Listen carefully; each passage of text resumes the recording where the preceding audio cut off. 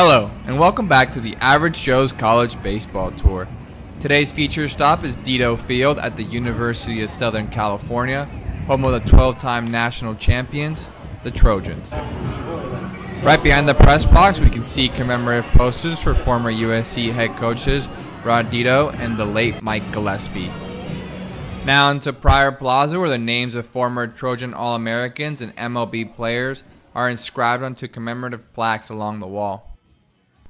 Right next to the Plaza is the Herbert Newt Baseball Office and Hall of Fame complex, which was built in 2002.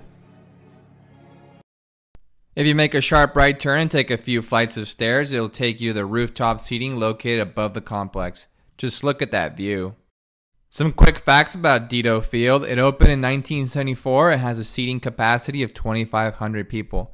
Given its proximity to Hollywood, Dedeaux Field has been used in films such as Mr. Baseball, A League of Their Own, For the Love of the Game, and most recently, The $1 Million Arm.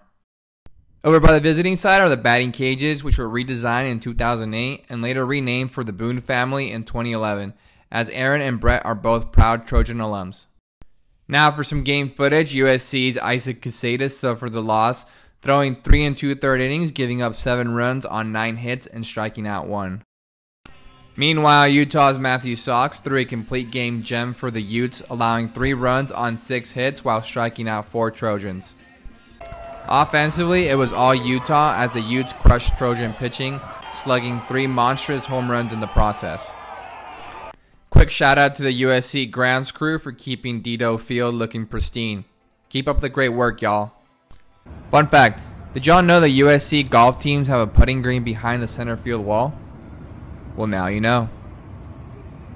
Thank you for watching, and make sure to follow for the next stop on the Average Joe's College Baseball Tour. Until next time, everyone.